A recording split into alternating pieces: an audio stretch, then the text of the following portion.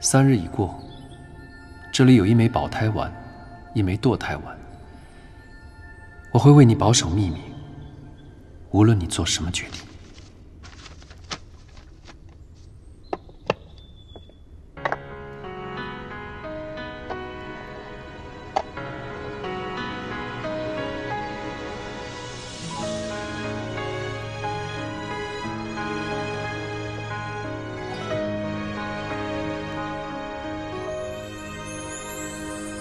一笑梦欲诉红尘，一门私意为两人，一霎忘了心中困，一份情灼身，直到这片温柔生伤痕，才吃透你的残忍。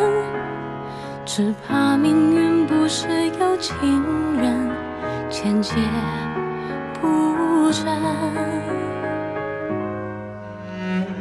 如落叶轻叩城门，我曾傻傻地在跟，而那弹指的情分，总与困太深。若陌生是为了再相认，你是否会记得我们？愿此言断肠还你信任，哪怕劫身。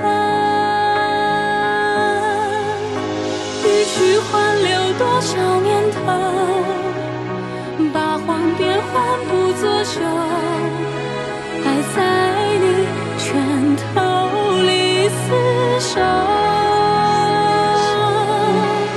穿着你的影子远走，自由却一无所有，回忆深沟，看不到永久。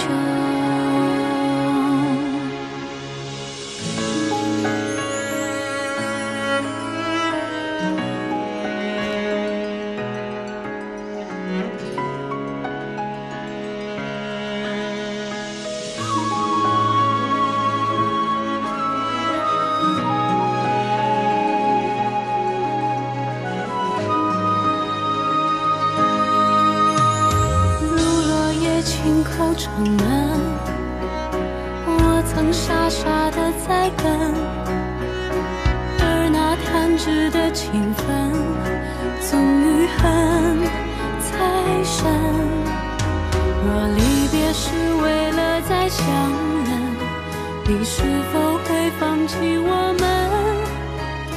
我同帝君着实走了一段很长的路，前半段我一个人追着他的背影追得很辛苦，所幸后半段老天施恩，才终于叫我赶上他了。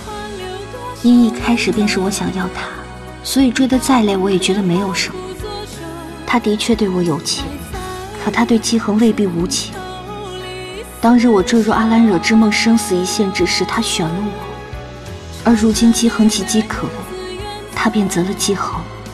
他是觉得说过的承诺都无法做到，才无言来请求见我吧。这段感情来得这样不易，我从来想的都是要好好珍惜。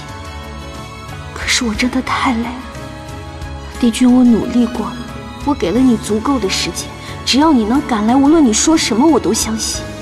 可你没有来，我又怀了身孕，我不能再这样待在秦丘了。帝君，从今往后的路，我便一个人走了。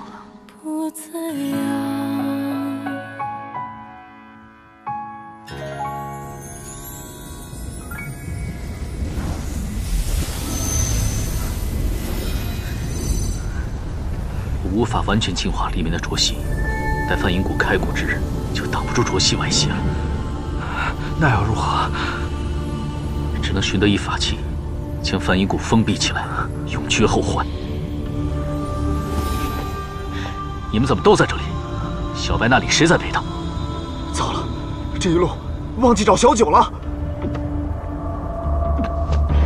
帝君，冰块脸，帝君，这。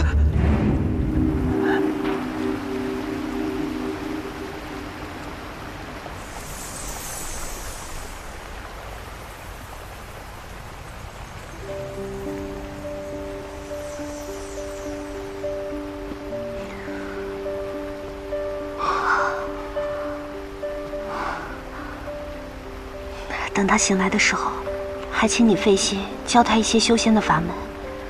待他到期满要飞升之时，我便会助他在9天瑶池洗涤凡尘，位列仙界。我没事，只是这些时日想通了诸事，也已经都安排妥当。待我从凡间回来，我再寻你喝酒。你要去凡间？按照青丘的礼节，一朝为君便要去凡间历练。只是诸多的事情耽搁了，不过现在下去也不迟。对了，我这里有一张符，你先收着。等到青提要飞升灵形之时，我还未回来，你就用符来通知我，我便会回来寻你。好。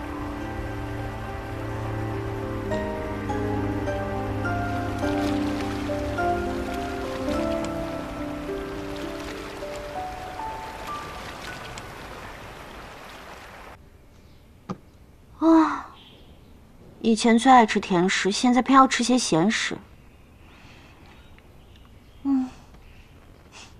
一定是滚滚想吃了吧？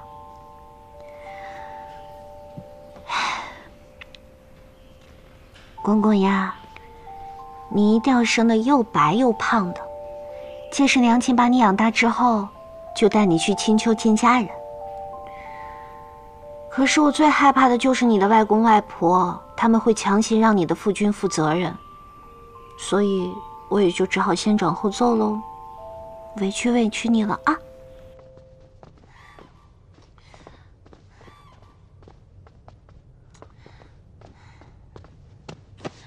这该如何是好？怪不得我怎么找都找不到你们。凤九下凡历练，连个消息都没留下。谁能想到这俩人能这样错过？天上一日，地上一年，他在凡间的日子得多伤心啊！不行，我得找司命看看有没有其他法子。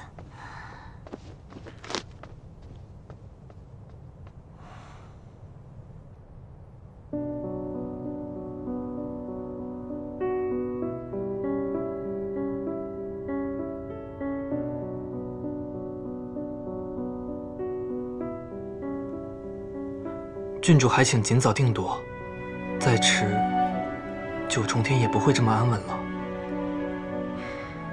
帝君苦寻凤九殿下不得，还有心为我们族人寻找新的落脚处，